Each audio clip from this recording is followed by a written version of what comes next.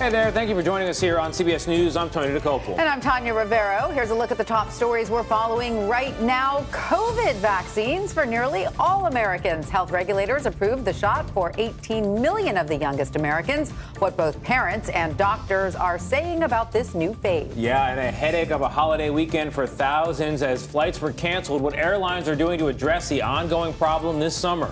And an update on the two American fighters captured by Russia. New video surfaced of the two showing they are alive. We are hearing from another American who fought alongside the prisoners of war on the front line.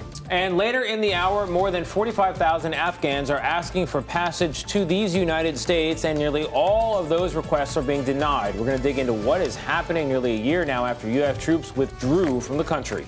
And good chance that many of you are off today because of Juneteenth. But do you know the history of this day? A short lesson on the importance of June 19th for all Americans. Could all use that. But we're going to begin with a new weapon available for young kids in the fight against the coronavirus. That's right. The Centers for Disease Control and Prevention have given the final green light to 2 COVID vaccines for children as young as 6 months old.